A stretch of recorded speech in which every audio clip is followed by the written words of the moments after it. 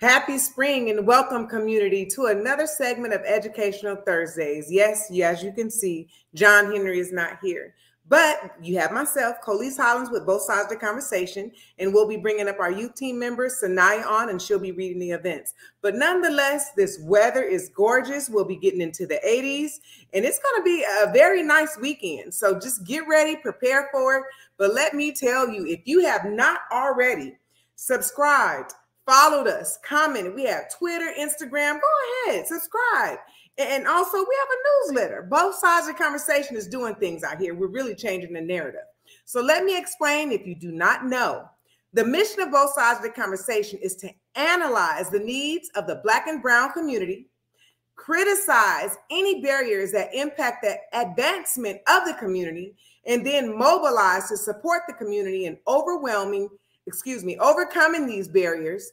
We do this through open dialogue and community outreach. We are about the action, community. We believe in blessing the people, all about that action. So that's why John Henry's not here, all about that action. We are doing things constantly in the community, and there's always something happening, right? We have community events. There's a lot of things going out, so there's no need to stay at home. Relax, get your family out there. Enjoy your family. So the weather's getting good. Allergy season is in. We have people with the sniffles. We have pollen in the air. So make sure you take care of yourself. Check on your loved ones. There's always something going on. And I'm going to go ahead on and bring up my youth team member, Sanaya. She'll be going over events shortly. But before we do that, I'll be reading the world news. But I wanted to bring Sanaya on to say hello to the community. Hi, community. Hi. So welcome, Sanaya. Thank you for coming on. And we're going to go ahead and get into our world news. And boy, do we have a treat for you later. This Educational Thursday, we have a lot to say, and you're going to find out what this treat is. First off with the world news. Oakland A's sign an agreement to purchase land for Las Vegas ballpark. Oh boy, do we know where this is going. We know what happened with the Raiders, right? Major League Baseball, Oakland Athletics on Wednesday announced they have signed a binding agreement to purchase land for a future ballpark. Guess where? Las Vegas. Las Vegas. This is disappointing. The mayor was not happy about this. So we know where this is going. Not only did they take the Raiders, NFL, now they're going to go ahead and take the Major League Baseball team. So Oakland's going to Vegas, y'all. Get ready. There's a death spiral. Here's what is at stake for Bay Area public transit. Listen to this. We need funding. We need funding. Local legislators sent out a call to action ahead of a planned rally outside of the San Francisco City Hall Tuesday afternoon. There, they will urge the California government to provide desperately needed funds to keep Bay Area transit agencies afloat. So the buses, there's a problem. There's no funding. It's overwhelmingly low-income folks in the Bay Area, in San Francisco, essential workers, people of color who rely on public transportation every day. This is what Supervisor Dean Preston said. It is so important. I mean, public transit, we need that. We really need that. And it could be a bad adverse effect for us people. People talk about the dreaded transit death spiral. Yes, it is a very serious spiral.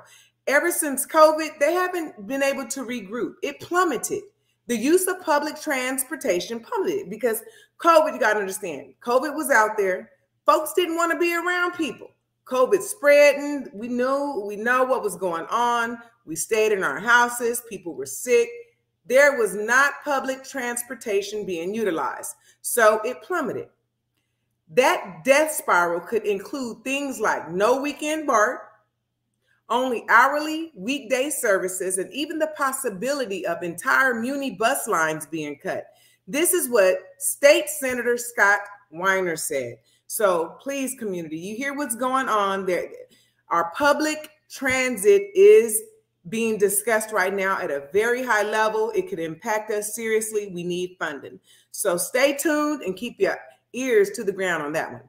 Starship explodes. Giant SpaceX rocket fails minutes after launching from Texas. Yes. So Elon Musk, he launched the SpaceX rocket and it failed.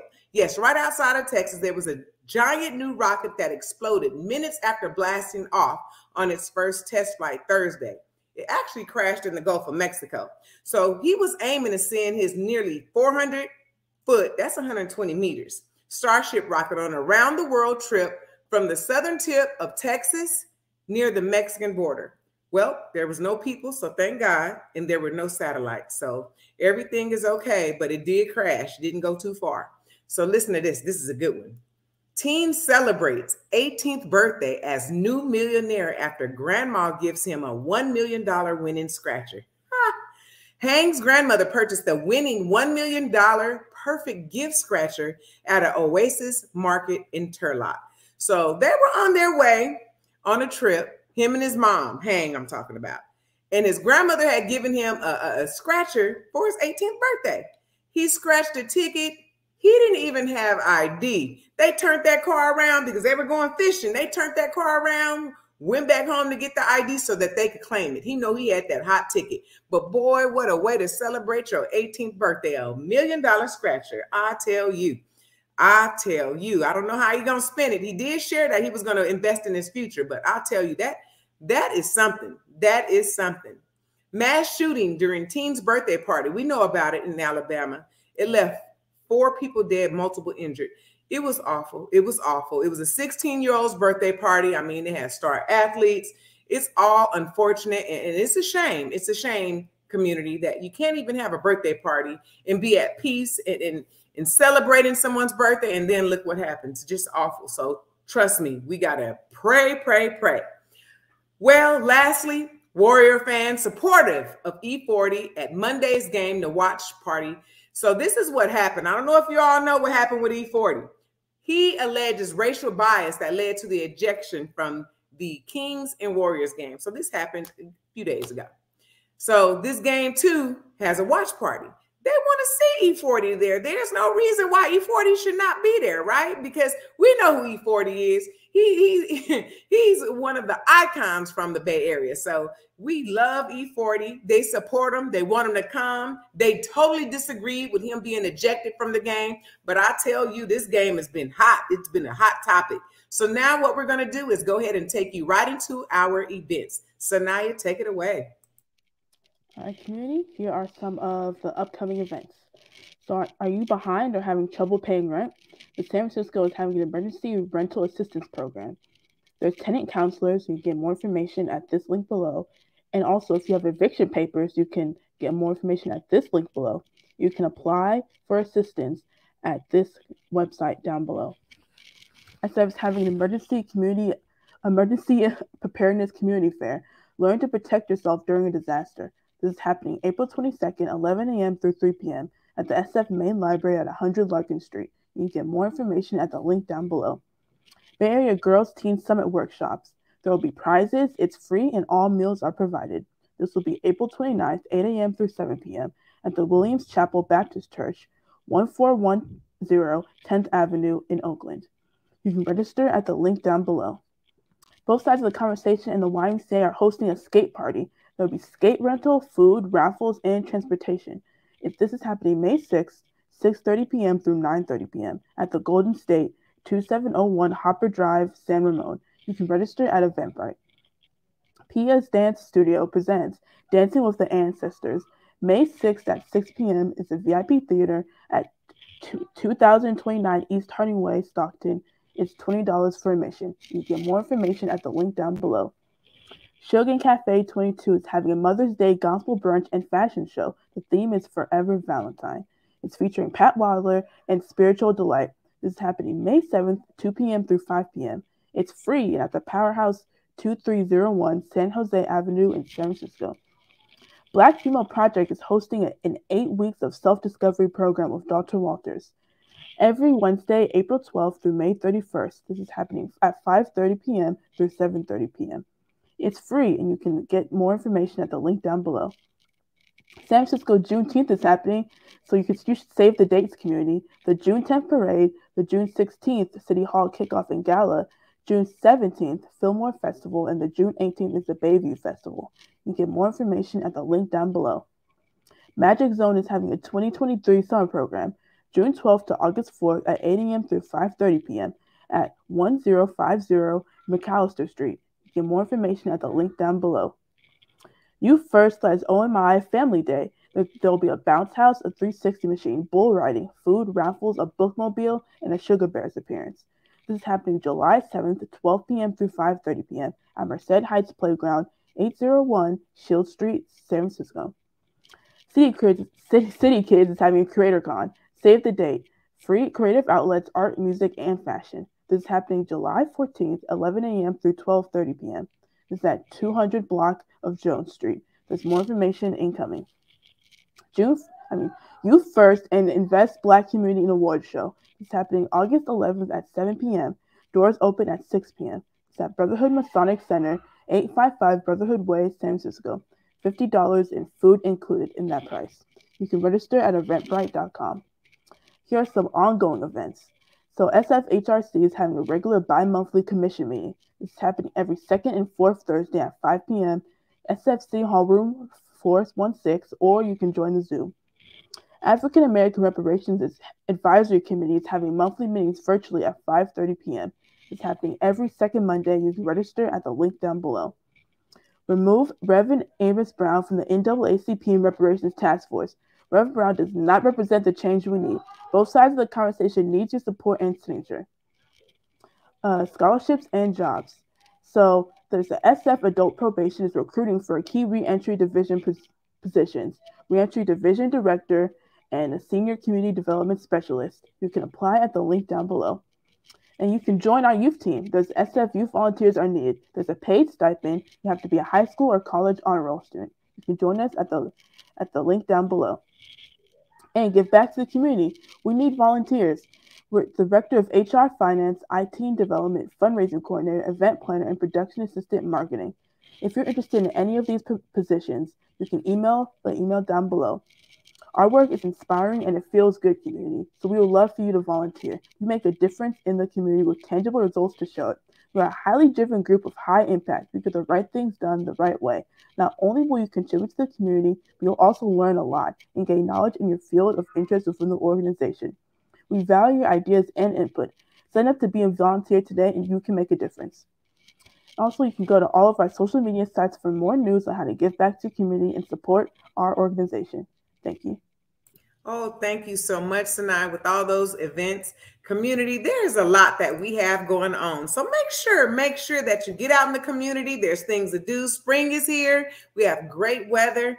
Take your family out there. You know, there's not necessarily always money have to be spent. But without further ado, I need to share with you what our educational topic is on today. How to advocate for your child in the public school system. I tell you, Dr. Sabrina Bree Moore is a founder and executive director. She has 3 L's: literacy, leadership, and collaboration. I tell you, this Oakland-based organization and what Dr. Bree has to bring to you today is very, very impactful. So you got to be prepared for this. Get your notebooks out, log in, take your notes. Put your questions on YouTube because she's going to come with it, y'all. Be ready. Her time is very well encouraged with our community, and she's bringing it to us. I'm going to go ahead and bring her up. Dr. Bree, you are here with us. Say hello to the community. Hello, community. How y'all doing tonight? Get your notebooks out, though, for real. Like, this is not, don't watch me like I'm television. This is interactive. So I want some good questions at the end of this. All right now. So what I'm going to do is I'm turning this over to Dr. Bree because she got it going on, and I know that she has something great for us because it is very important for us to advocate for our children in this public school system because we cannot leave our babies hanging. All right, Dr. Bree, take on. All right. I am going to share my screen. Can we all see that? Yep, I see it. Okay, good.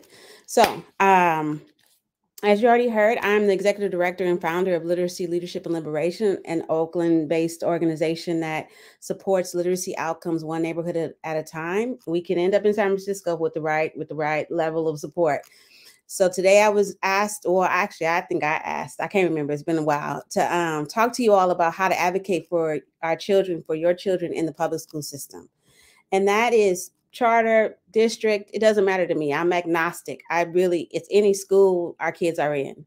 And so, as has been said, I'm Dr. Sabrina Moore. That is, I want you to know the picture there with me screaming is my inside voice. That's how I look inside, even on my calmest days. So I'm always 110% where our kids are concerned.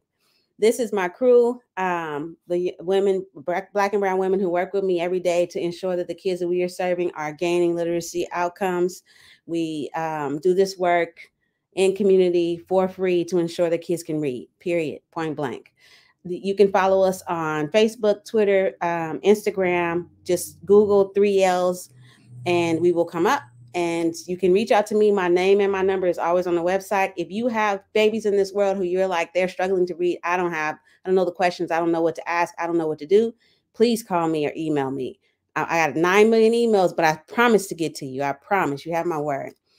I always start with this. I always start with one, I want to honor native land. And I also want to recognize our ancestors and how we came to this country. But I also want to name, so we're all on the same page, that I fully believe that we are either reproducing or interrupting racism, that you are not in some void of not doing that. Either you're always constantly in the act of interrupting racism, or you are a reproducer of it. And so every policy in every institution, especially our schools, in our communities, in every single nation, is either sustaining inequity or working towards equitable systems. And so when we talk about advocating for our students and advocating for ourselves in these school spaces, that is an act of interruption. It is us working to be pro-Black, pro-brown, anti-racist. It is the act that we can do to advocate for ourselves and for our young people. Today, we are going to do a few things. You're going to ask me questions at the end, but my number one goal always is to have a little fun. We did a welcome. Want to make sure that you know who I am. We did that.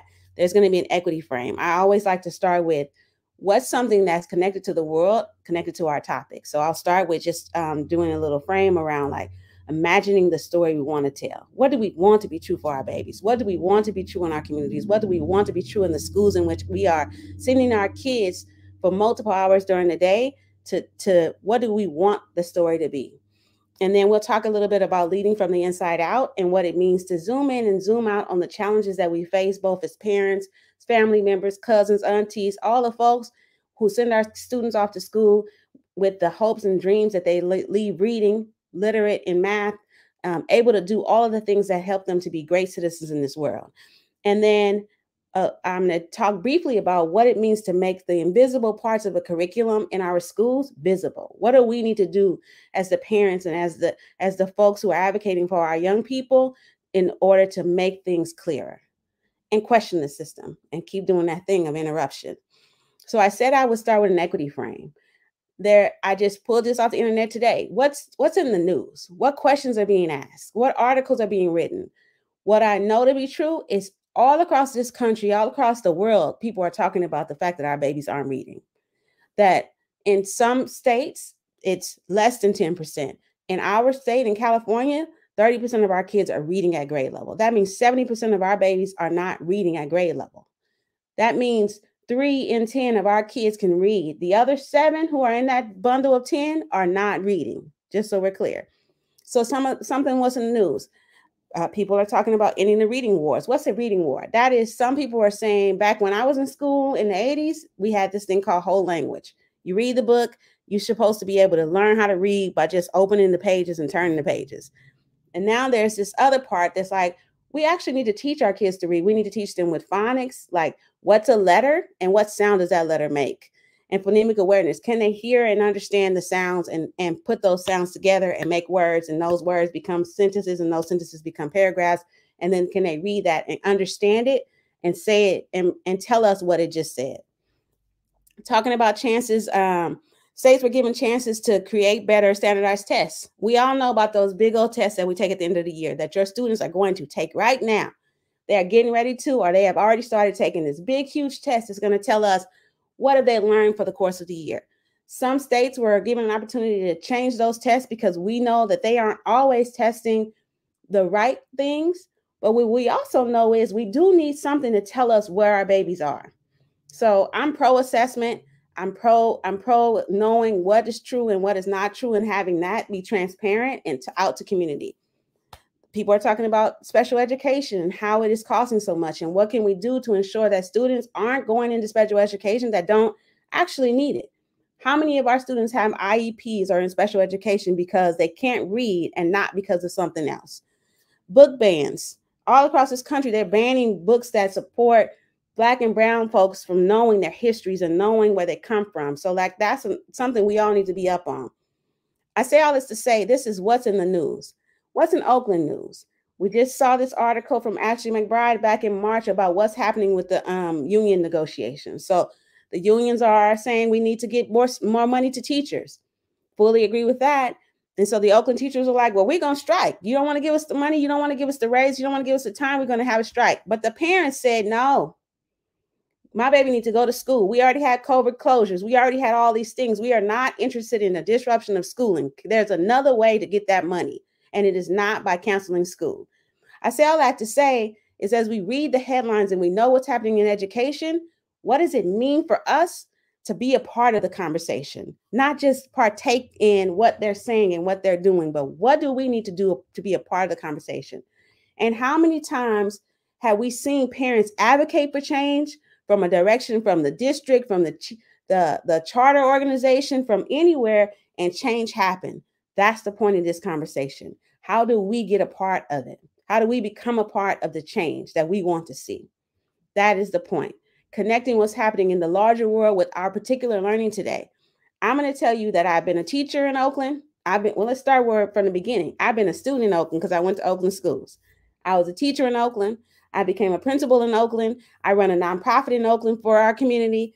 So I have many hats that I wear out here in these streets. And for me, the part when we talk about advocating for our students, it is not just the responsibilities of the families, it's the responsibilities of everybody who's in our communities. And so what I want to give us some perspective on today is what does it mean for us to understand the context, understand all of the media, understand all the news, and have it in our brains, and use that to zoom in on our particular schools. Use that to zoom in on our particular students. Use it to zoom in on our own personal work around the ways in which we're interrupting racism and ensuring that our kids are winning. And so here I want to talk about this idea of what's your perspective? Are you too close to it in that you are only thinking about your actual perspective and not thinking about the whole community? Or maybe you are only thinking about the whole community and not thinking about individual students in schools who are struggling. So we're going to challenge you today to think about your side and think about everybody's side. Think about the whole community and think about the individual students and your perspective because you also went through these schools. So here are some telltale signs if you are too close. If you get overwhelmed by the details, well, she said that he didn't have this thing. And then, so what would it mean for you to zoom out and think about the whole context and what matters most? If you take things personally and you're like, you talking to me, this is about me, then maybe what it means for you to zoom out would be to think about a larger purpose is being served and what is at stake for others.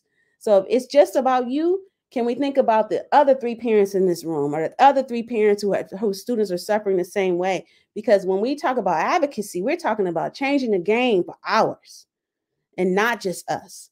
Yes, yours and you and ours. If you too zoomed in, maybe you're trading favors and hoping it will do what will it do for you?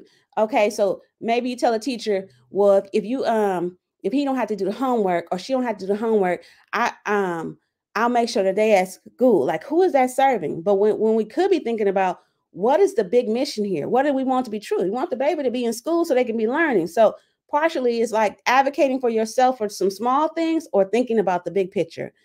What if you're too zoomed in? Are you too close to a situation? Maybe you're making exceptions or special deals based on particular circumstances. My child got in trouble. I'm gonna fix this for him. My child got in trouble. I'm gonna fix this for him. My child got in trouble. I'm gonna fix this for him. All those little bitty fixes, and they haven't learned the lesson that they need to in order to, right? So we're advocating for our children, but to what end? What will the circumstances reoccur? Will it keep happening because we haven't put actual policies and made decisions about how do we actually want to change? What does it mean? What does trouble mean? How are we building policies in place? Maybe your son is not or your daughter is not the only one. Maybe it's 10 kids. So that means the school needs to come up with a culture plan to change the whole thing. Because if 10 kids are getting in trouble for the same thing, it's not a yo kid thing. It's a culture thing in the school. Those are questions we need to ask when we zoom out. Maybe you're you jump on any good looking offer that pops up.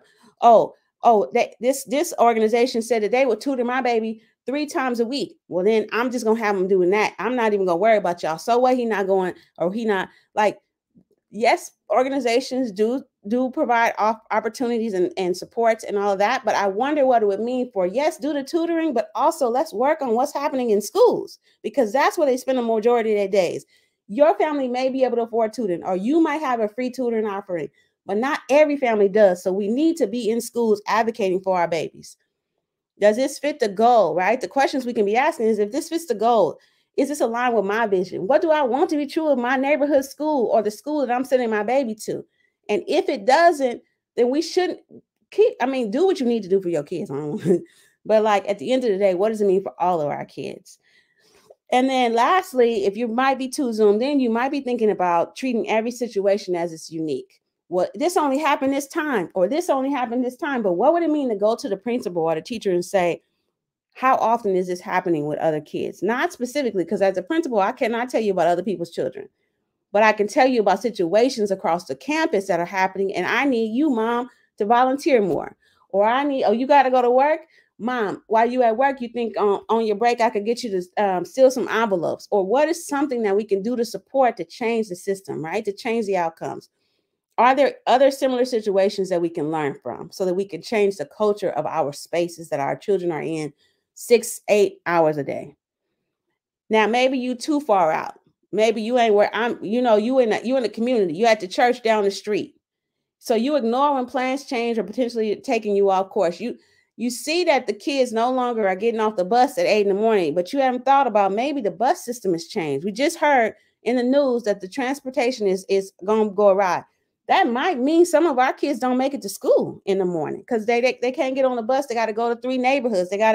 So does the change impact the vision and the goal? If the vision and the goal is for our kids to be successful, to be great citizens in this world, to be readers and writers and mathematicians, go to college or get a job, does what you see and what you're experiencing in your bubble or all across this sphere, are you reading these articles? Does it change what you want to be true? What do we want the narrative to be? I'm going to go a little faster. I'm going to put some of these up here and then because you get where I'm going. I want to drill down to the one where it says, you always stay on major established paths. You're going to do you. This is for all of the folks who you ain't got no kids in school, but you sure going to go out to lunch and talk about them real bad. These kids was in the street and right? You worried about your road, your path. You follow the rules. I'm a good person. I'm great. What does it mean for you? Because this is advocacy for ours, right?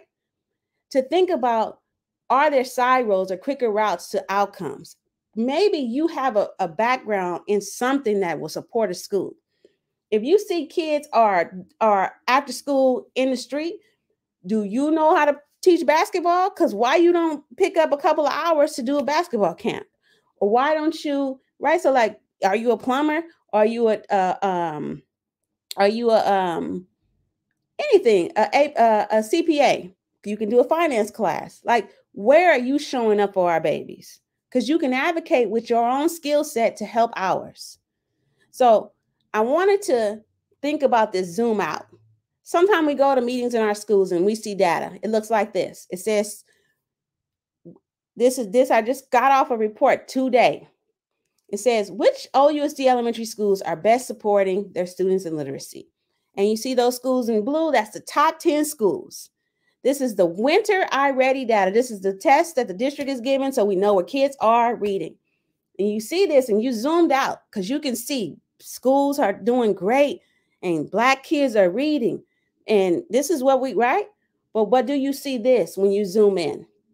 Does this data tell us if there are more than 3 out of 10 students reading that grade level? No, I just told you across this nation and in this city, and the same is true of San Francisco, and the same is true of Stockton, if not worse, that 3 out of our 10 kids are reading at grade level, which means 7 out of those 10 are not. That data looks great, but it's big picture. When we advocate for our kids, we want to look at the big picture and celebrate the wins, but we got to get narrow and say, what about the other 7? Does this data tell you that your child, your nephew, your niece is able to read and comprehend a text? No. It tells you that they took a test and that when they took that test, they had growth. That can mean they learned 2 more letters. That can mean they learned 2 more words. That does not mean that they have mastered reading. So we have to get clear that when we're seeing data, we have to ask questions about it. What is it saying? Are we zooming in? Are we zooming out? If it's zoomed in and it's your individual child and your child is doing all right, can we ask in that meeting, well, how are the other Black kids doing? Is there something I can do to support? Same thing here. This is data about our Latino students. Look at those scores. 52 test takers, 46% of them, almost half of them made 1 or year's growth in half a year. That is phenomenal. That's zoomed out, right? But when we zoom in, Latino students are the largest ethnicity subgroup in OUSD. They make up almost half of the students in our district. They also, the fact is that 3 of 10 Latino students are reading. So that's some good data. And then we need to zoom in and say, are they reading? So go to these meetings at the beginning of the year. They're going to share all of the end of the year data. Kids, I just told you, students are taking the test right now. They're going to share the data. The lens might be zoomed out. And you got to say, well, what does it mean for the kids in our school? What does it mean for my baby? What does it mean for the class that my child will be in? Here's the questions we're asking. Here's what's true in OUSD. They just adopted a very coherent assessment system. This was in the report. The schools have transitioned to a more rigorous literacy curriculum. That means the kids are going to be doing some really comprehensive work in reading. They're going to be thinking more critically. This is in the report. I'm not making this up. This came from the report. The district has launched a 3-year plan with improving early literacy as its first pillars. That means all of our students in kindergarten, 1st grade, and 2nd grade, and 3rd grade going to get some strong reading instruction. That's phenomenal. The district staff regularly shares literacy progress to the school board and the public at large. They are sharing, they are transparent, there's some accountability. These are all great facts. That's zoomed out. Let's zoom in. If the school is transitioned to a more rigorous curriculum, can our kids actually, can they access it, right? If they're struggling with reading, if 3 out of 10 kids are reading, but the other 7 are not, what are we doing to ensure that they can access this rigorous curriculum, this more challenging, more critical curriculum? Let's zoom in on that second bullet. The district launched a 3-year plan for improvement, the early literacy, right? Improving elementary literacy as its first pillars. If we are saying that plan addresses TKK, 1st grade, 2nd grade, 3rd grade, well, what happened to the 4th and 5th graders? We know that the current 4th graders were the kids who experienced the COVID closure in kindergarten, which means they missed those first years of in-person learning. Can we zoom in on that? The district has sharing their data. It says here school and the school board and the public at large. The public at large is all of us. When we zoom in, are you seeing this data shared about your school? If you're not on this list, where are you? So the question is, how are we leading from the inside out?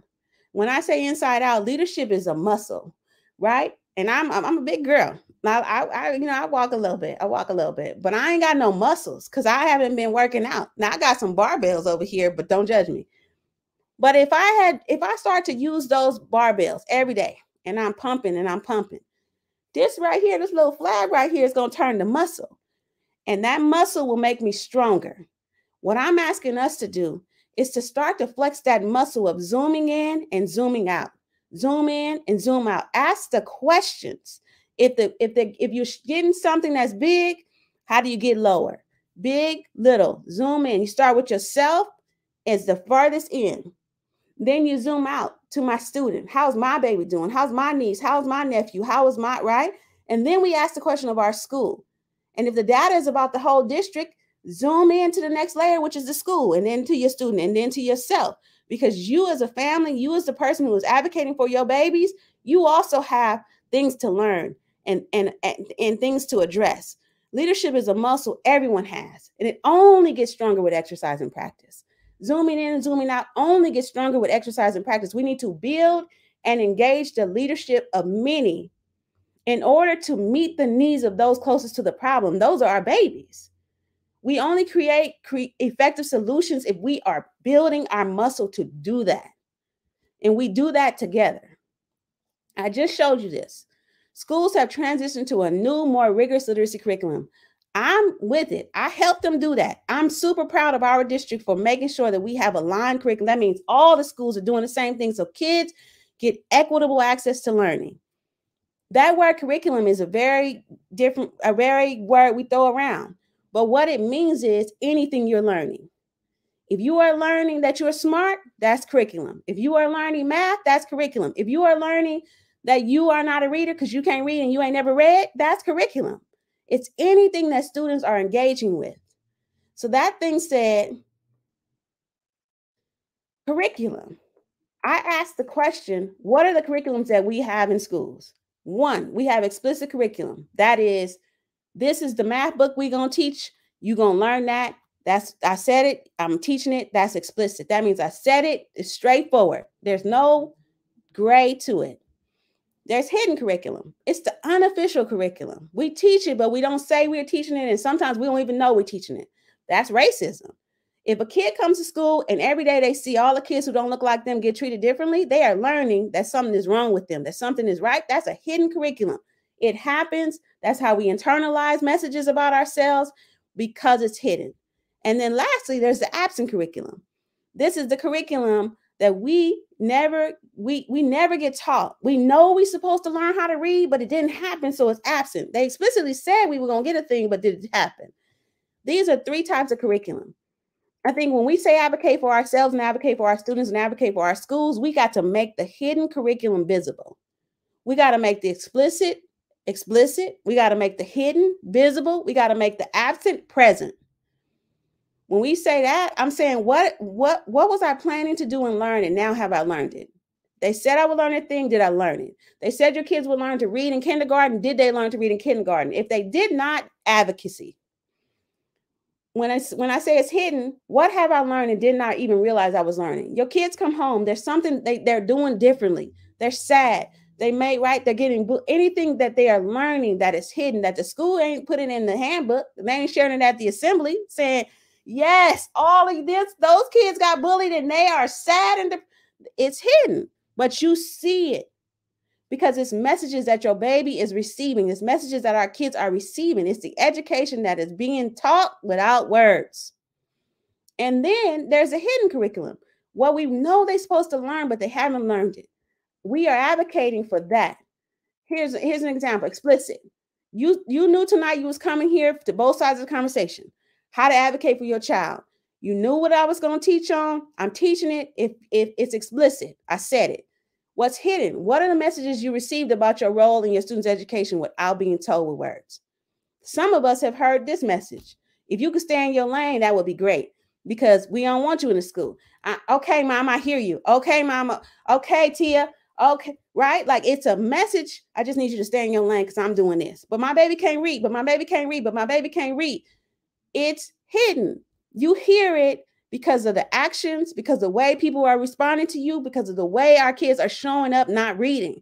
It's hidden, but we see it because it's obvious to us as their people. And then what's absent? Where's the spaces in schools where parents are learning? Is that present? If not, advocate for it.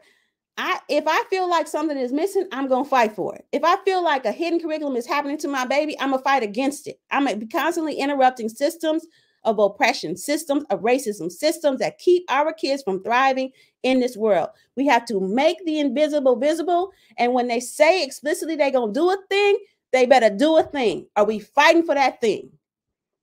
We have to make it visible in our schools, in our personal lives. What has the school told me my student will learn? What is the culture of the school teaching my student? What does my student believe as a result of being in this building for how many hours a day? What are their behaviors? What are their words? What are the assumptions they're making about themselves as a result of being in this space? And if and when our kids are showing us that the hidden curriculum is harmful, we advocating against that.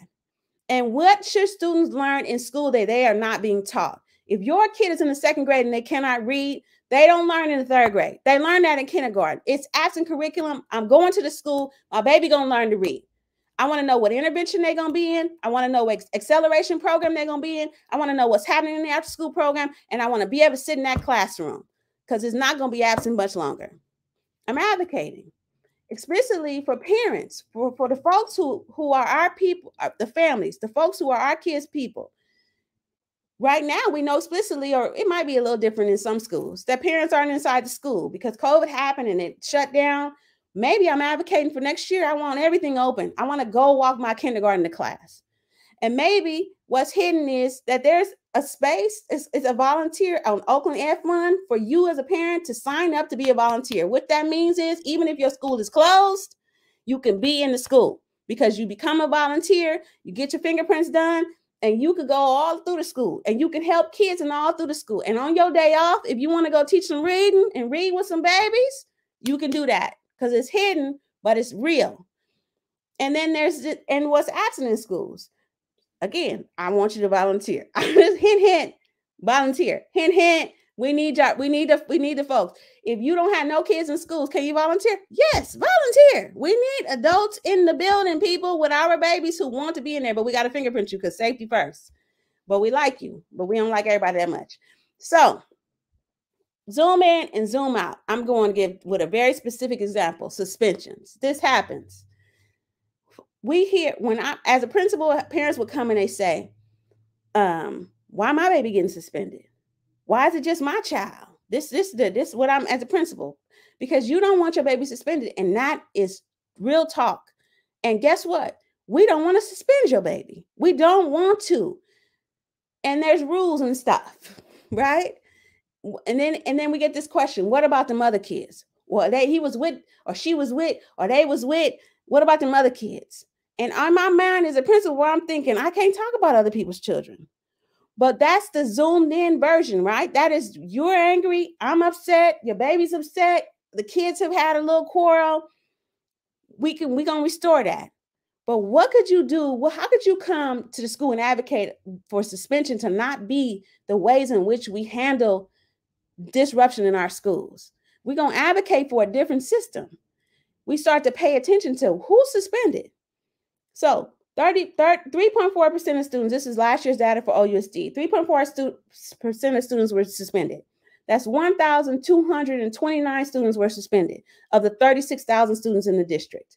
So how do you find that data so you can come to the school and say, I looked up the suspension data for our school? And what I want to ask you about the other kids who got suspended with my baby. Okay, you can't tell me about nobody else's kids, but can you tell me what you're doing to change suspension being the only recourse? Where's the restoration? Where is the opportunities for change? Where is the pouring into it, right? I want y'all to Google. Now you're just going to be recording on YouTube. Google OUSD data dashboard. Google what I just put on this slide. OUSD data dashboard. Because guess what? It's public. And it's public in San Francisco, and it's public in Stockton, and it's public in Tracy, because districts have to publish the suspension, the attendance, the reading, the math. It's public. Just Google it, and Google is magical. It will find that data dashboard for you. For Oakland, you're going to click on public dashboards. Didn't I just say it was public? My God, it says it on the internet. It's public. After you click on that, I want you to click on, you're going to scroll down. This is all the dashboards in Oakland. They got assessment. They got grades 3 through 5 ELA. That's English language arts. They got math. They got all the things. But I'm going to have you click on suspended students because your baby got suspended and you want to know what's going on in my school around suspension, because we're going to advocate for the changing of that system. Click suspended students. Then you're going to click on snapshot because I just want to see what's happening in my school. Once you click on snapshot, and once you get in there, you can start playing around. You get fancy with your data and bring it to the school, print it out, ready to share with the principal. I know the data. You're going to go to, it's going to see this. You're going to see this when you get to snapshot. And after snapshot, you're going to choose your school. See where I said select schools? Choose your school. And then you want to view by student group because y'all want to know what's happening for Black kids. So I picked ethnicity because I want to see it broke down by race. And that is the whole district. Oh my God. Why is Black kids being suspended at such a higher rate than every other student group? This ain't made up. This is the data dashboard.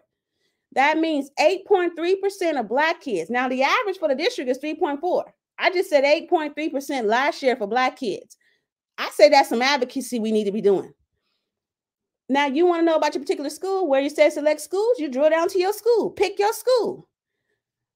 We got to stop just thinking about our circle, our personal, our student. We got to start thinking about the school, the culture, the changes, the advocacy, the turning what we know to be true into action. Where's the hidden curriculum? What are our babies learning that we don't want them to learn? And stop reading about it and be about it. Be about it. And then what do we want to be true for our district? And I know we work. I work. And if you can't take off, you tell that principal, I want you to get on Zoom with me. I'm going to share my screen and show you I know how to get to the public dashboard. And I'm going to show you my screen and show you that I see that this school in Texas is doing this thing because we watched the news last night, me and my baby, and we saw in Texas, they not doing suspension. They doing this. I wonder if we could we could try it. We have to turn what we know into action. And I'm going to stop talking now. But when we talk about advocacy, we talk about it from a place of not just yours, but ours. And not because you have kids in schools, but because you care enough about our community to stand for our community. Be the change. Wow. Very, very, very, very powerful, Dr. Bree. I'll tell you. So there has been so much going on around all of this. And you just brought something so powerful. It's like you set fire under all the parents. You set fire on. And so I'm hoping that everyone listens to everything that you've shared. But one thing that I went through, because my youngest son was one of those kids that used to tap, play with the pencil, busy, brain just going. And so here I am getting called at the hospital, like, you need to come get your son. He's acting out, he's disruptive.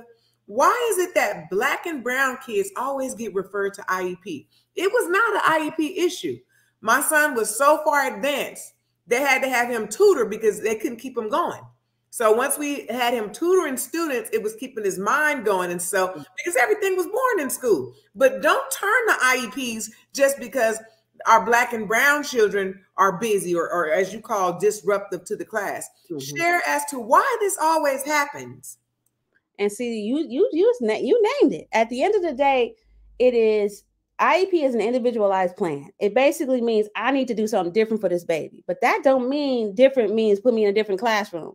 Different might mean for our kids, as genius as they are, acceleration.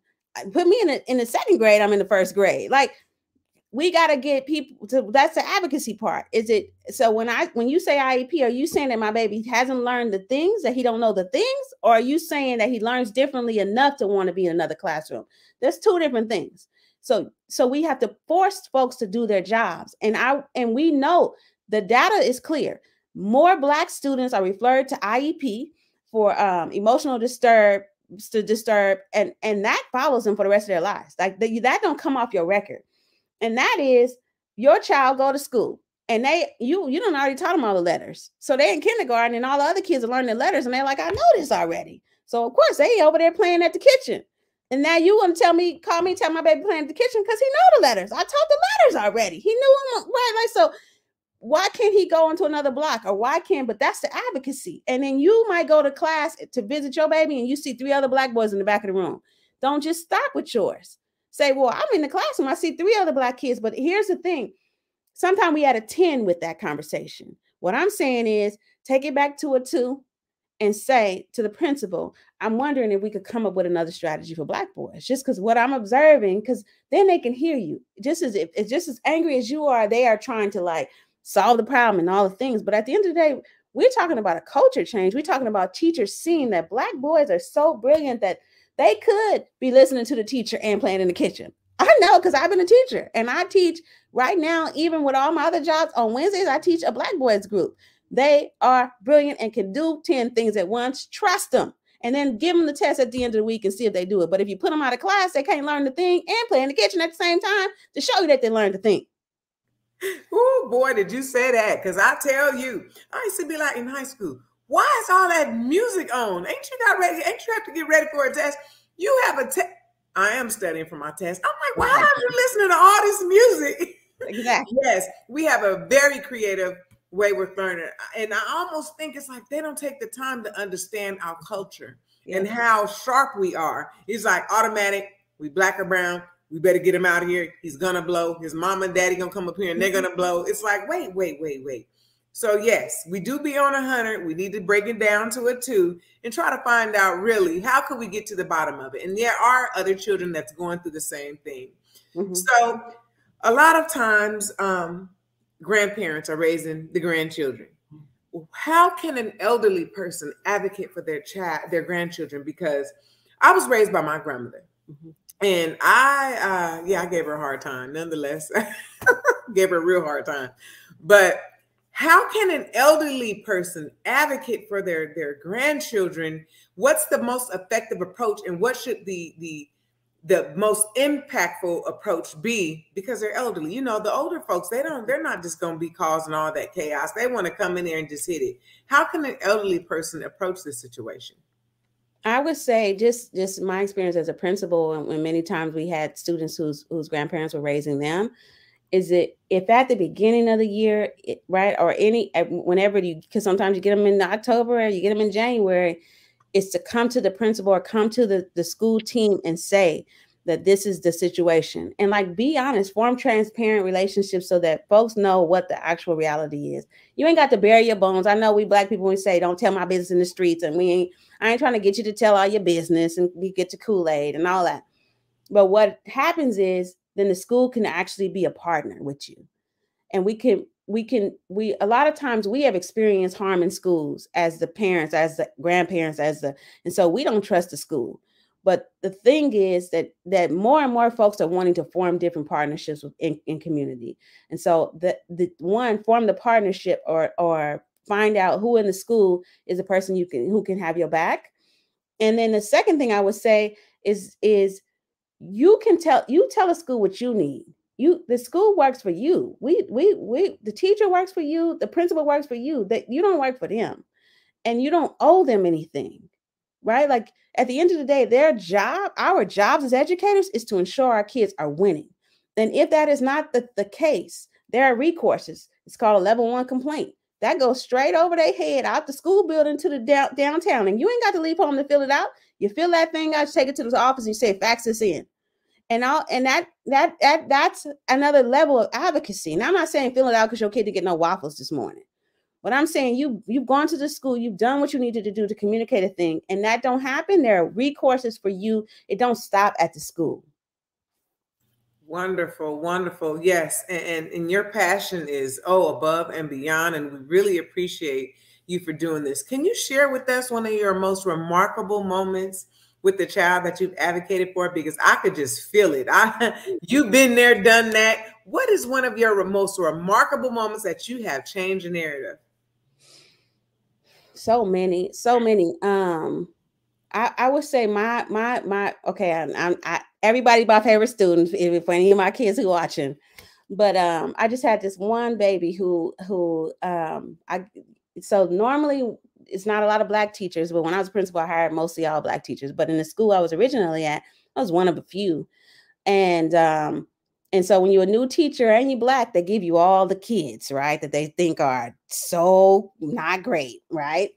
And so they're my babies. Especially like all the little Black boys. I'm like, give me all. I take 40 kids if they, they rolling with me and they they with it. They get it, And I taught 4th and 6th grade. And so one of my 4th grade students, he apparently had been suspended a million times before me. He fought all the time. He was so angry.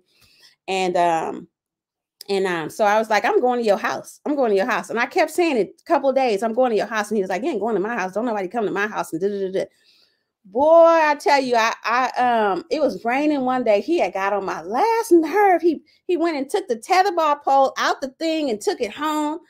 That last straw. So I get to his house. I'm sitting out front. I see him walk up because I don't know which apartment. I see him walk up. I know the address, but I don't got the apartment. See him walk up. I follow him right up the stairs. He don't even know I'm behind him. He knock on the door and I'm right there. I say, hey, Miss Pam, how you doing? You got a tetherball pole in here? Because I'm missing a tetherball pole. And you cooking? Can I eat? He didn't know what to do. I'm sitting at the kitchen table with them. We is having dinner. And I tell you what, after that, he would advocate for me. Like kids would be doing things, he'd say, that's my teacher. You don't do that, right? Like that was it, right? He's like, somebody came to his house. Somebody did what they said they were going to do. For our babies, if you say something, do it, right? Don't be another person that tells them a lie. If you say you're going to teach me to read at the beginning of the year, I want to be reading at the end of the year, right? I want you, like that level of advocacy for me, home visits, really showing up. If a student has an IEP, if the IEP says they learn a certain thing, I show them the IEP. That's what you're supposed to work on, but you're going to work on your grade levels. We're going to work on these things. You're going to master all that, and we're going to get you out of that. And if how you learn is how you learn, we have to create caring, loving spaces that are rigorous, that right hold our kids to the highest expectations. The bar is here. You're going to meet this bar, but I'm going to show you how to meet this bar.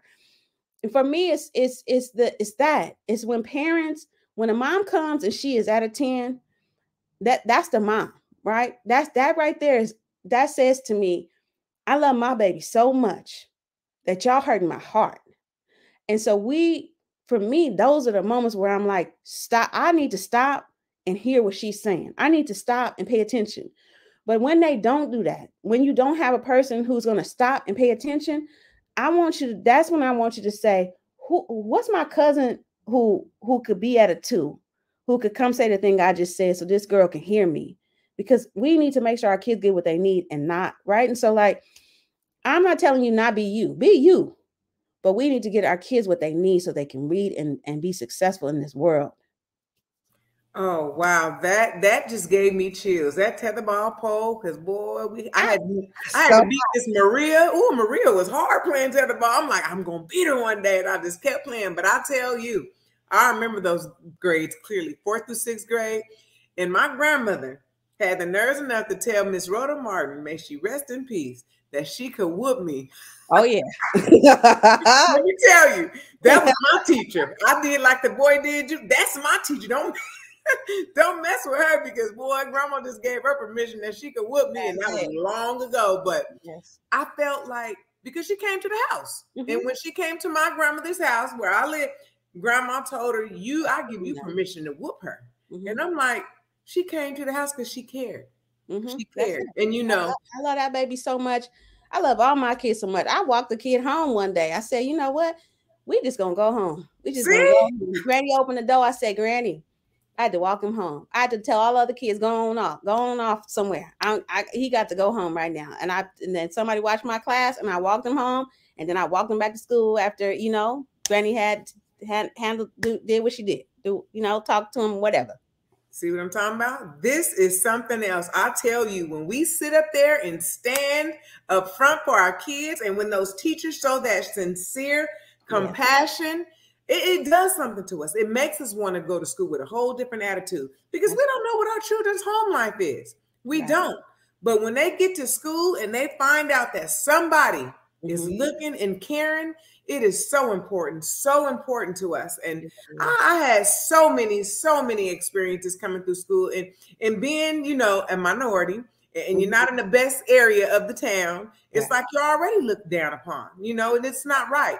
Instead of someone taking the time and not looking at us as being defensive and getting to know what it is that we need, I tell you, because when that math division, I had a teacher. She took the time, because division wasn't clicking. She took the time and showed me. I took off. I'm talking about that's it. Trigonometry, geometry, algebra. This stuff carried me all the way through college, but I needed someone to take the time. So it's just wonderful that you have done so much to advocate for our children, because without someone that's willing to be that voice, our children are nowhere. And it's unfortunate, because they're our future. Yeah. So why wouldn't we want to speak, not just for ours? I heard you earlier, not just yours, ours, and so this has been a very great impact, very great. The actual presentation that you brought, it shared so much. So I just want to know one more thing, Dr. Bree. Can you share something with the community before we get ready to call it our evening, because you've brought a lot of information. And I've seen that someone has shared about how Sanger, the transportation stopped in certain areas, and they stopped the children. And because the parents had to go to work, they couldn't take their kids. It's like there's a lot of budget cuts. It's all about finances, but our babies, it's about our babies. And we have to show up and be present. But last but not least, if you can just share with the community, wrap up any shout outs that you need to give, please do so.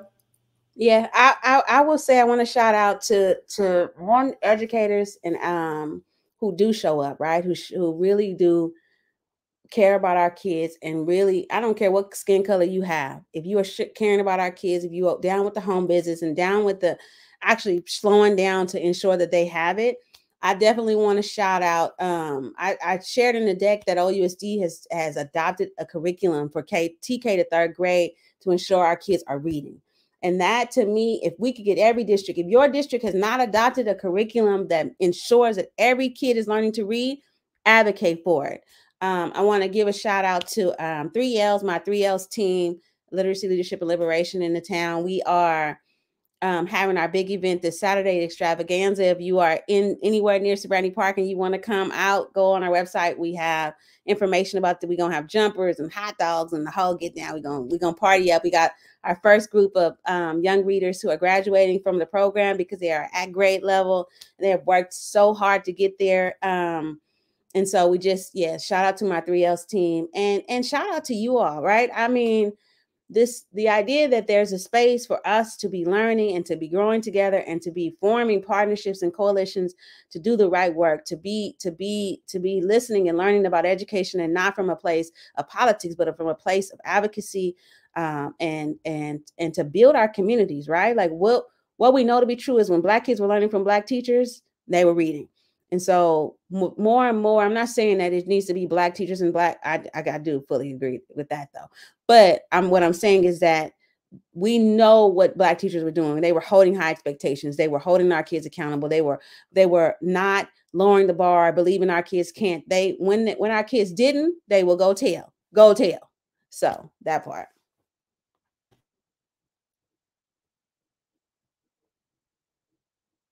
How come I can't hear you, sis? I say, yes, absolutely. Very powerful. Yes, you're right. They would actually come to your grandmother's house and go tell. So it's like, yes, you better understand what your mission is. And boy, you have brought so much enlightenment, how you've done everything for the community.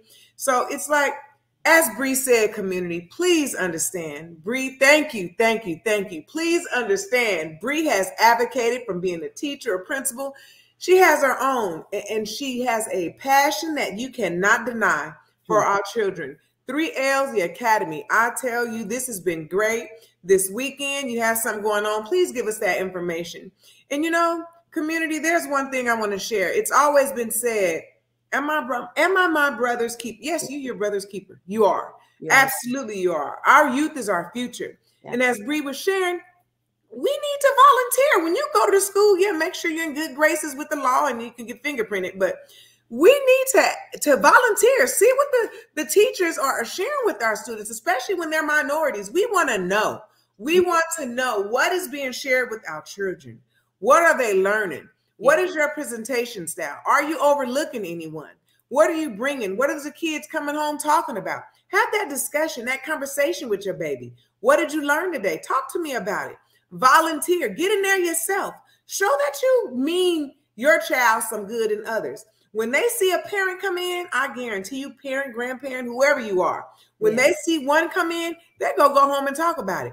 So-and-so's mama came in, so-and-so's daddy came. Volunteer. Get in there. You have to show up. And as she shared, Dr. Bree shared explicit. What is going on? Hidden. There's 3 curriculums, not just only explicit and hidden, but absent. We have to advocate for our children. Zoom in, zoom out. You've shared all of this with us. And there's something else, because you got to get in there to know what's going on. You can't just be mute. You have to speak up. You have to say something. And as she shared, Bree shared with us, community, that you have to tell them what you want. This is taxpayers' dollars that's going for this funding. Trust me, they are working for us. I'm not saying that you don't have your part, because we still have to uphold our children educate and help them with their homework. Make sure that things are turned in. Right. We have parent-teacher conferences. I go. I don't see many parents. It's like if you got 300-something students, where's all the parents? The whole school should be flooded. Where's everyone at? Don't be absent-minded about your children. They are the future. And you have to understand, don't come in there with that attitude. You can't say nothing to my child, because my mom was like that. Even though I lived with my grandma, she would come in there. But I tell you, community, be there for your children. If they get to the bottom of it, if someone is complaining on your child or has something negative to say, get to the bottom of it. Ask open-ended questions. Get the teacher and sit down with your child. Find out what is going on, because you need your child to learn. You need no disruption during the classroom. You need your child to learn so that they can go through school. You don't want your child to be passed along. You don't want them to be a headache to their teacher. You want them to be able to absorb all the essential material that they have. And as Dr. Bree was sharing, what is going on? What's troubling them? Is it the policy? Is there a culture plan in place? We need to find out. Be there for our children in the public school system. You have to advocate for them. Don't be sleep on it, community. Please don't be sleep on it, because this has been a great, outstanding presentation. I'll tell you, Dr. Bree, it has been lovely. Community, Sunday conversation. This Sunday, social issues affecting Black boys and men. Yeah. This is going to be deep. It's going to be deep. So please, community, Sunday, we are having our show. We're going to have this conversation. Dr. Bree, we thank you so much for bringing this presentation to us. We adore you, and thank you again. Have a great night, community. Stay safe. Stay cool this weekend. It's going to be in the 80s. Also, get out in our community events. If you haven't liked, subscribed, followed us, subscribe to our newsletter. We'll let you know. We give our shows on Tuesdays, Hidden Gems. We have our Educational Thursdays, as you've seen. How to advocate for your child in the public school system. That was today's Educational Thursday. So please be alert. When you subscribe, you ring that bell on YouTube, it'll let you know that we're about to go live. But I tell you, community, thank you for spending your Educational Thursday with us this evening, and we look forward to seeing you on Sunday. Have a good night. Good night, all.